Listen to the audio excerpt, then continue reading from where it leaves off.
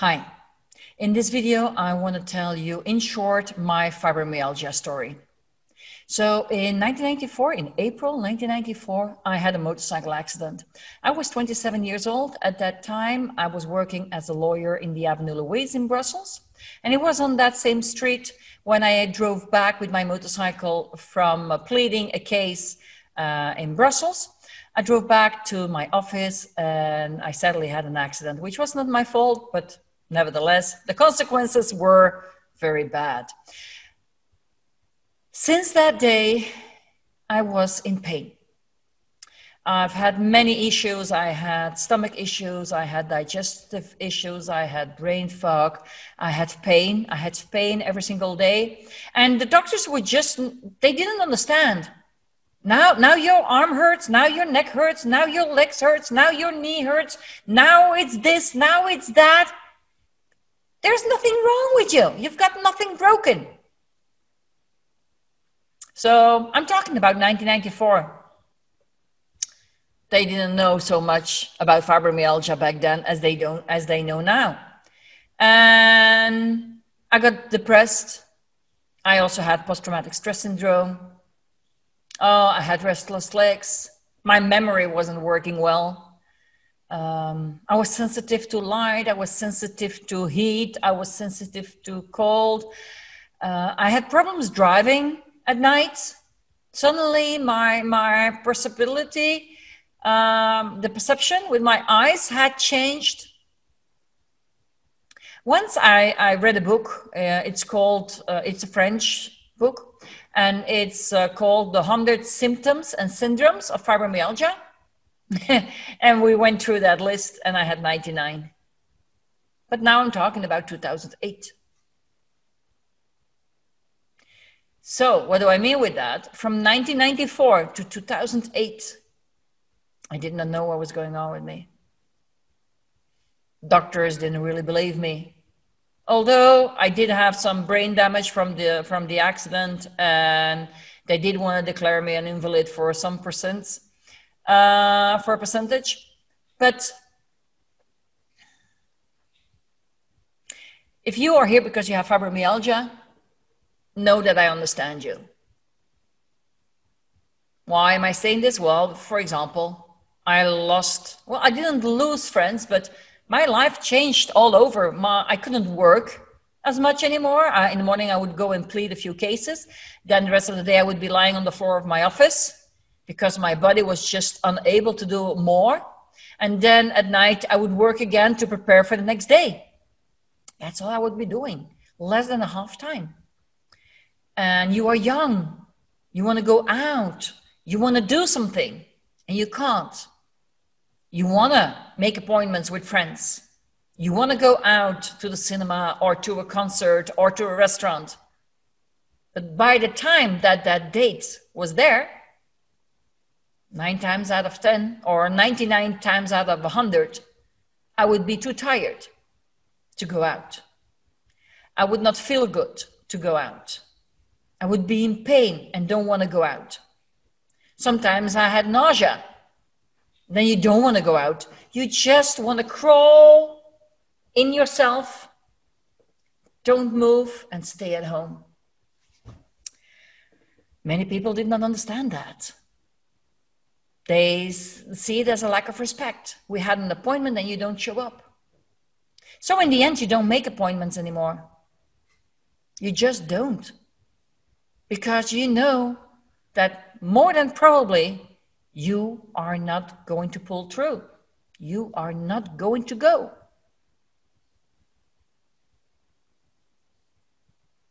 So everything changes.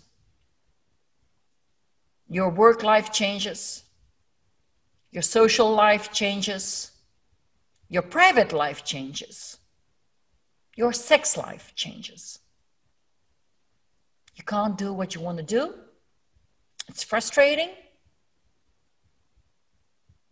And you're fighting. You're fighting all the time. In my case, I was fighting all the time to do things. I'm young. I must be able to do that. Fighting against tiredness. Fighting against pain.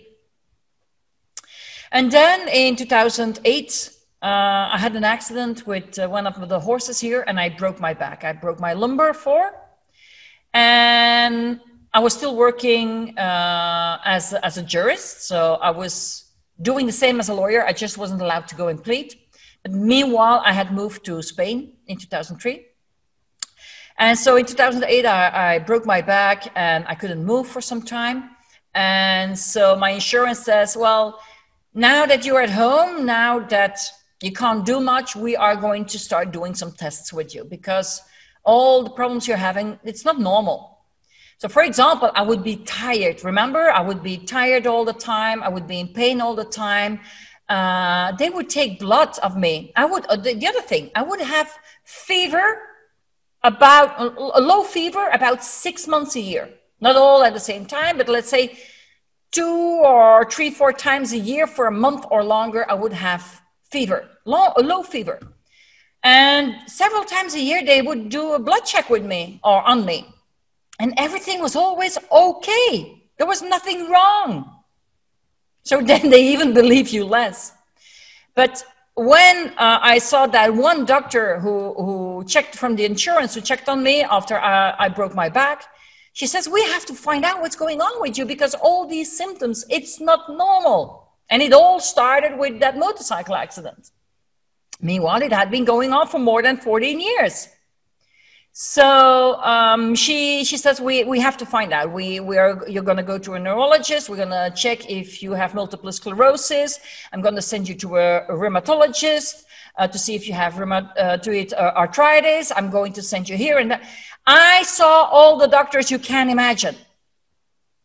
I did all the tests and the MRIs and CAT scans and everything you want to, and more blood tests, and allergy tests, and so on and so on.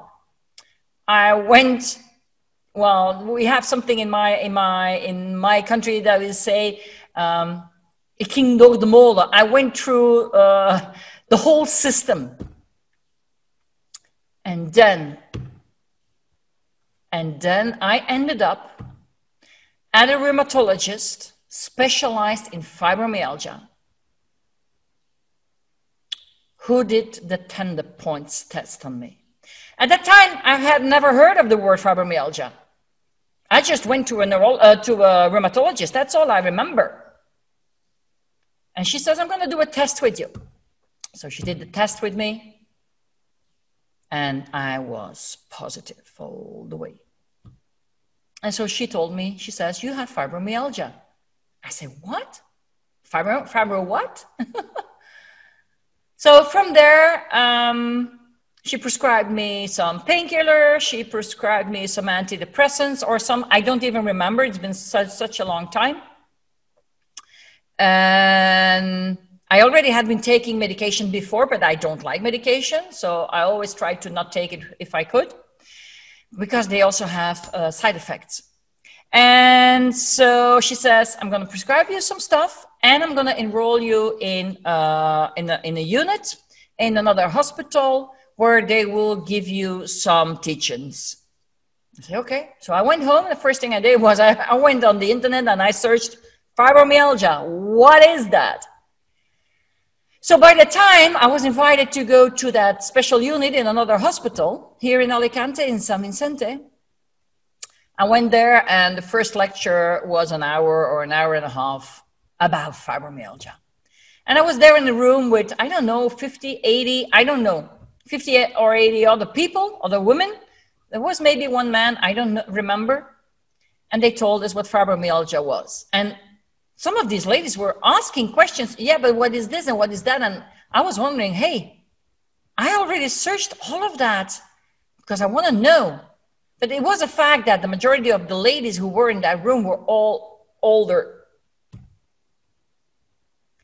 And every 2 weeks, more or less, if I remember well, we had a lecture of 1 hour or a little bit longer. And it was a lecture about how to relax, how to find a better sleep. Yeah, that's also some insomnia. Oh my God, years and years of insomnia. But so how to sleep better? What is fibromyalgia? How to conduct yourself? How to change your life? And that went on, I don't know, 8 or 10 lectures. And then at the last lecture, they said, well, that's it. I said, what do you mean that's it? Isn't there anything you can do for us to make us better? Oh, you go home, you take your pills, and you accept that this is how it's going to be for the rest of your life.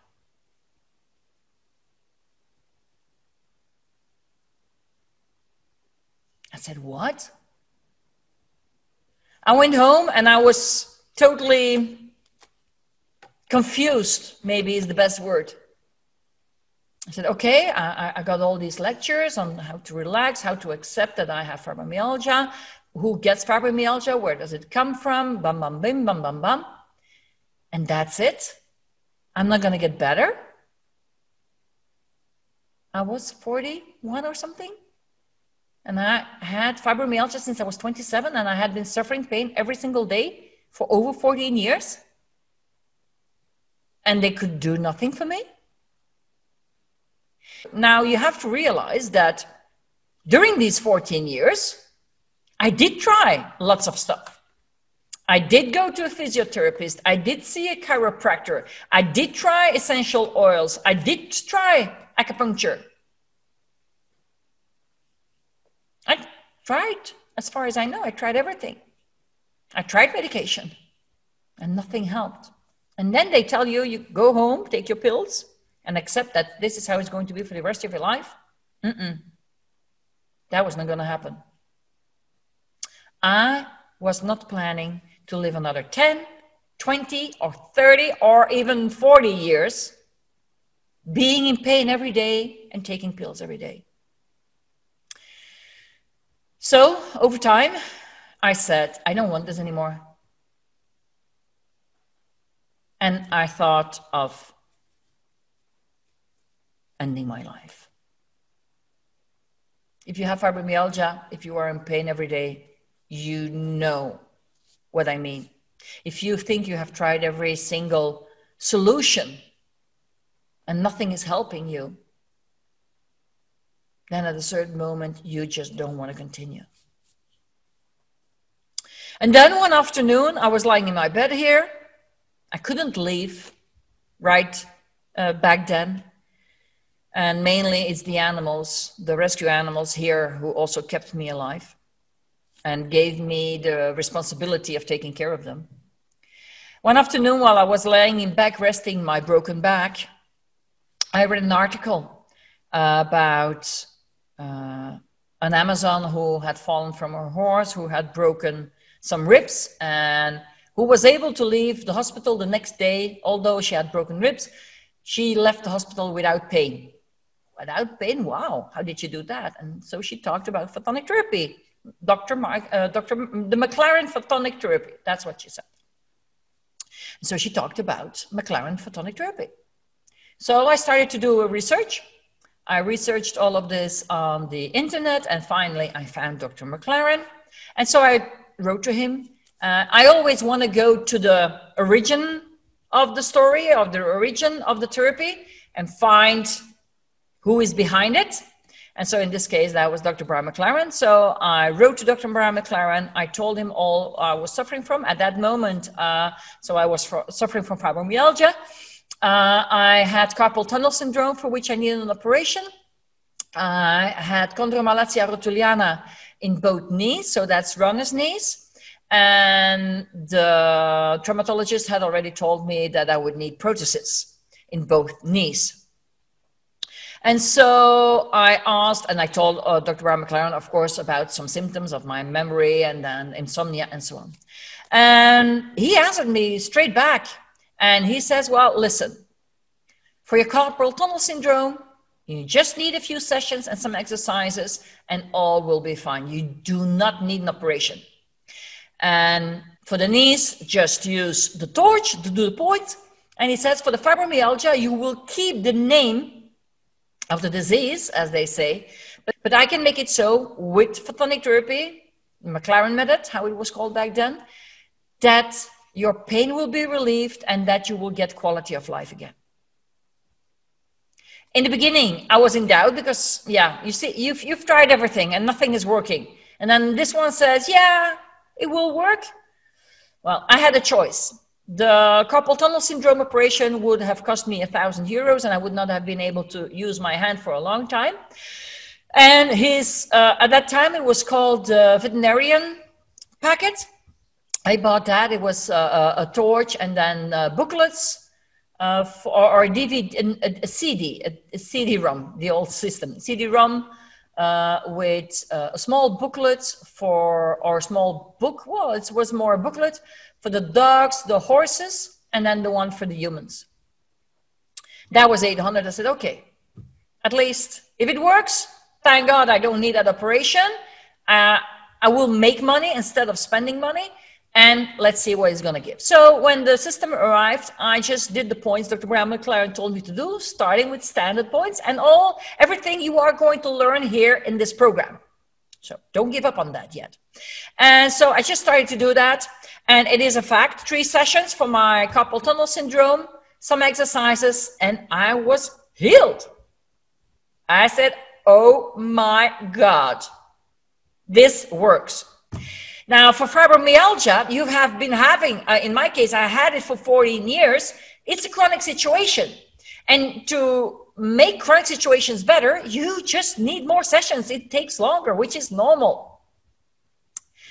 And the way how I discovered that I was getting better and better is in different ways. First of all, I was able to work more hours. So I would go, I live here on a big ranch. I would go outside. I would be working in the garden or with the horses or something. And I had just more strength. I could be there longer. I could do more. And I would not get so tired so quickly. So I said, okay, wow, what's going on? And then one day, Dr. Brown McLaren had told me that I would still need to take the medication the doctor had prescribed me, to just not stop from one day on the other. Don't do that. So I still had my little box with Monday morning, midday, and evening, and so on for the whole week. And then one day I came inside, and it was early afternoon, and I realized I had to, not early afternoon, late afternoon, and I realized I had forgotten to take my pain medication. I don't need my pain medication anymore? Yahoo! And this is how it all evolved. And I became stronger and stronger. I had less and less symptoms. And in just a little bit over 1 month, I was off all my medication. You can't imagine how good it is to feel like that. I was off all my medication, but also because I didn't need it anymore. I didn't have those stomach aches anymore. I didn't have those digestive issues anymore. I didn't have those cramps in my legs anymore during the night. I slept better. I slept more hours. I slept deeper. And on all levels, I was just getting better and better and better and having less and less and less pain. And that is how I got my quality of life back. Now, did it happen in one day? No. Will it happen in one day to you? No. That is why it's so important that you are going to follow this program. And just follow it the way I have written it out and I have made the videos for you. Now, if you've ever done another program with me, you will see there is a lot that you've already heard. Why is that? Well, it's simple. The way you do it for me, for you, for somebody else, or for any animal, the basic rules are always the same. So the videos will also be the same. How to torch, how long to torch, where to torch, how to combine different therapies, for example. What to do, when to do it, how to do it. All these videos are the same for somebody who has fibromyalgia or somebody who has stomach ulcers or a horse with arthritis, for example. Okay, so the basis is always the same. What changes in this program is that over time, I'm going to be concentrating more and more about our typical problems. of pain, of tiredness, of insomnia, of memory issues, the fog, or whatever. But all the rest is going to still be the same. You have to torture yourself every 2 days. You have to stimulate the standard points every 2 days. And slowly and surely, you are going to be building up on that. So this advanced photonic therapy, how it's called since 2010, saved my life. And since then, I have been passionate to share my story and to share this therapy with others. Because my goal in life is to make a better world with less pain and less suffering. And you are the one I'm concentrating now in this program. I'm looking forward to hear from you. And when you have a problem or there is an issue, just connect with me. You can either send me an email, you can also send me a message through the platform where you are on right now. And give it its time. You need to give it time. Just repeat the points every 2 days. And make sure you are on the right location. That is super important. But you will learn that in the program. Okay? That's it for me for now. Let's go to the next video.